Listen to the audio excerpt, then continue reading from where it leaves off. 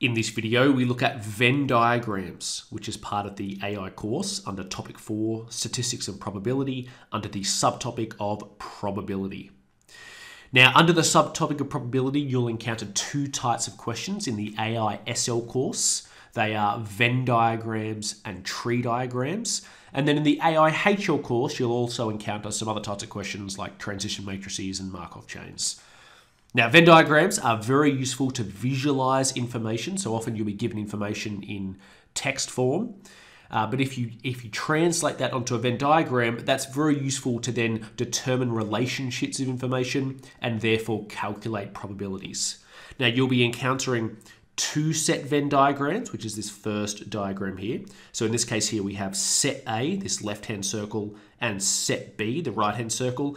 And the intersection is where they overlap, and we call that the intersection of set A and set B. And that is this symbol here, this N symbol, which we call intersectional or AND. So this middle section here is A and B. But you'll also encounter three set Venn diagrams, which you can see here. So we have set A, set B, and set C, and then we have intersections of them. So this middle intersection here is A and B and C.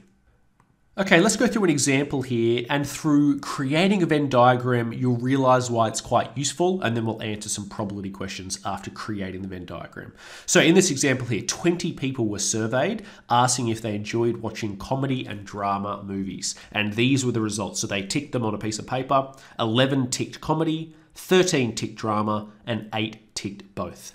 Okay, so we're going to set up a two-set Venn diagram here to represent those who like comedy and those who like drama. Okay, so let's create one of those. Just do it nice and rough. We have two sets. The reason that we choose circles for Venn diagrams is just simply because it's easy to show the overlap. If we chose other shapes like a rectangle or a square, it becomes a little bit more difficult, so we tend to use circles. So this set here, I'm going to title C for comedy. This set here, I'm going to title D for drama. And then we draw a rectangle around it. And this is what we call the universal set U, which represents all of the information is within this rectangle here. Okay, when we go to populate the Venn diagram, it's very important to start at the middle and work our way out. And the reason for that is, if we started at the top, 11 ticked comedy, and this is the comedy set here, a question that I would be asking myself is, well, where will I put the 11?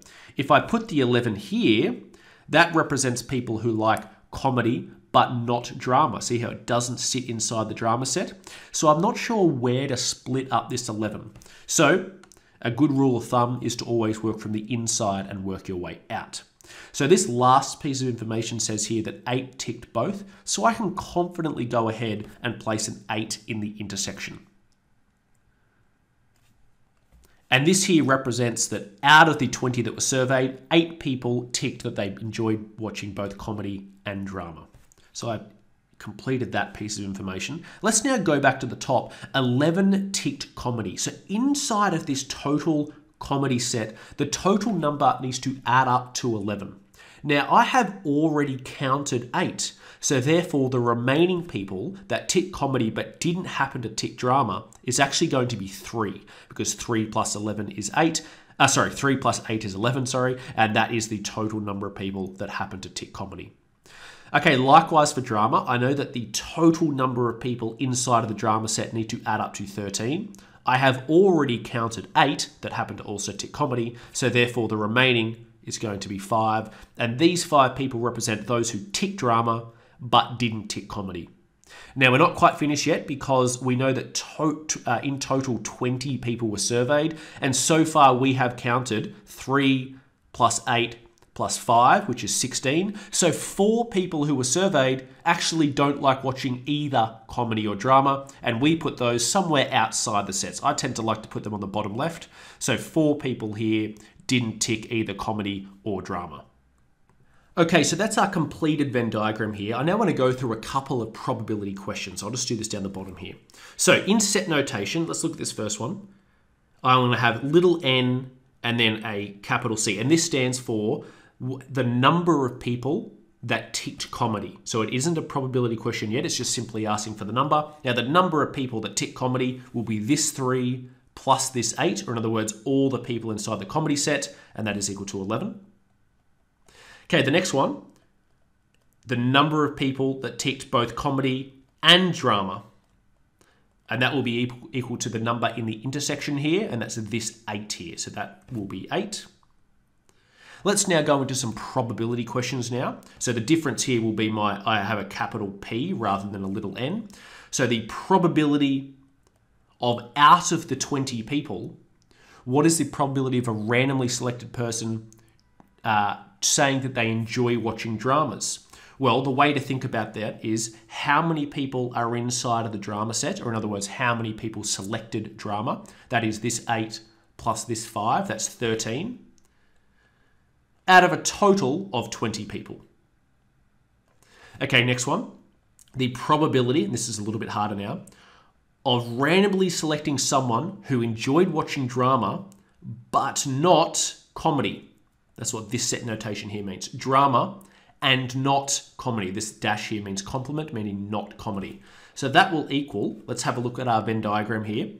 I'm looking for the people who selected that they enjoyed drama but not comedy, and that's this 5 here. So it will be 5 out of 20, and we can simplify that fraction. That will be 1 on 4. Now the final one, this is about as hard as it gets for AI SL, is a conditional probability question. So this is the probability of randomly selecting someone who chose drama, that chose that they enjoyed watching drama, given, that's what this vertical line here means, that they also had liked drama. Sorry, I think I said drama before, I meant comedy. So the probability of someone liking comedy given that they like drama. Now the way to think about this is, I'll choose a different color here. Given drama means I'm now only interested in the people who say that they liked drama. I'm not interested in all 20. Now, of the people inside this red circle, how many people said that they also like comedy? Well, that will be this 8 here. So therefore, my probability now is the 8 who say they like comedy out of the total of people who say they like drama, which is 13. And that right there is my answer to my conditional probability question.